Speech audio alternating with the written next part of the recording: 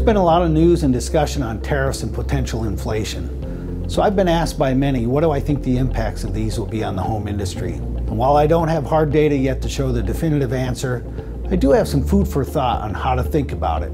Tough economic times, inflation, or rising prices doesn't necessarily spell doom for the home industry. One of the changes we make as consumers to save money is we eat more at home, which can create growth opportunities for the home industry.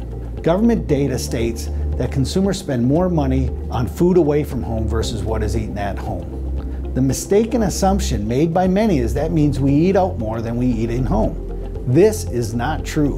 We eat more meals at home than we do away from home. We forget that the cost of a meal away from home is 3 to 4 times more expensive than the cost to eat a meal at home. This is important because we've seen that since 1945, we refuse to let the cost of food outpace our incomes. So we look for ways to reduce prices. We reduce the number of items at the meal, so fewer side dishes or desserts. We make less complicated foods, which uses fewer ingredients. But the primary adjustment is that we eat out less and eat at home more.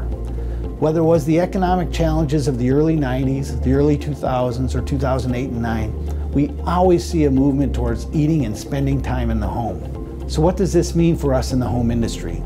We need to be concerned about rising prices, especially if they're faster than our incomes, but that doesn't mean there needs to be panic. Instead, we need to be more aggressive in our innovation efforts. We need to ramp up our focus and make it easier for consumers to plan, prepare, cook, eat, and clean up all the meals throughout the day.